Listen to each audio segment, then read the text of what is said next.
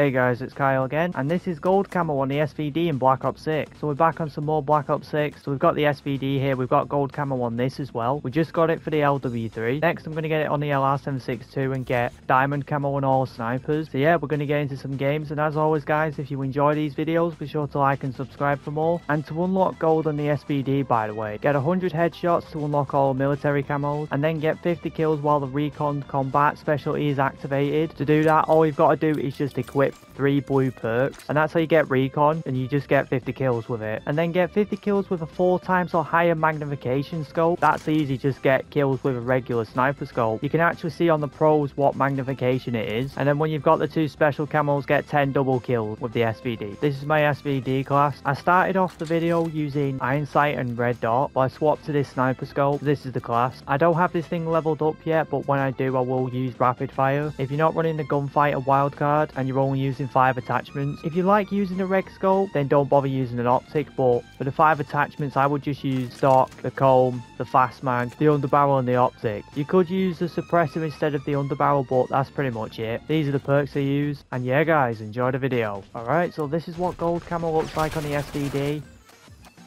Really good. I'll use the red scope for a little bit, but I'm using ironsight for this video.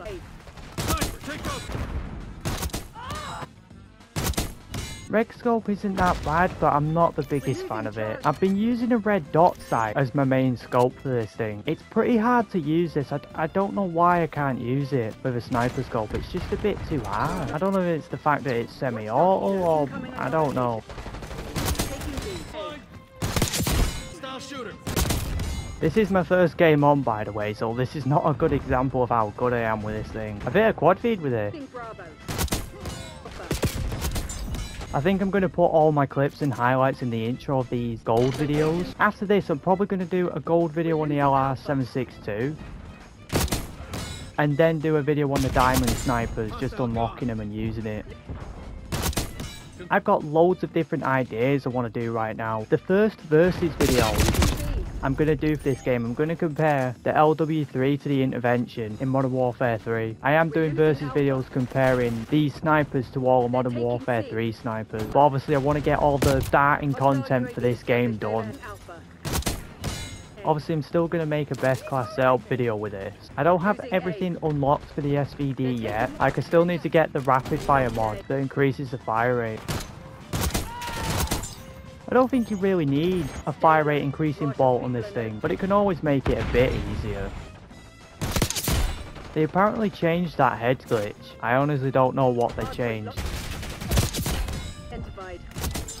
Ooh, I figured I'd use a sniper scope this game instead. This gun is still kind of annoying to use, but it's nowhere near as bad as people think it is. Horrible. If you don't care about hitting clips, like going for quad feed, you just want a really fast ADS speed, fast mags is really good for this. I'm hoping they buff the ADS speed of the snipers because they do feel a bit too slow. It's a little bit too slow. If they're not going to buff the ADS speed, the least they could do is give us some attachments that actually increase the ADS speed, because as far as I'm aware, it's just 1 or 2 on every sniper. The LR762 is unlocked at level 49.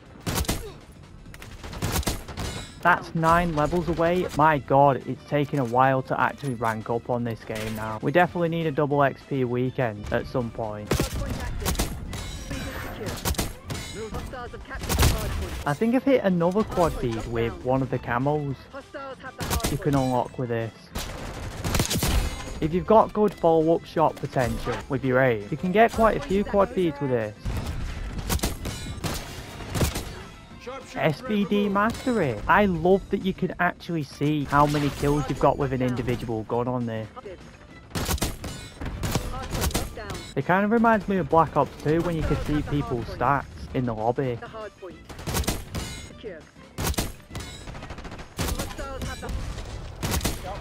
Okay guys, that's it for today's video. Hope you guys enjoyed. Like I always say, if you are new around here, be sure to like and subscribe for more, and I will see you on the next video.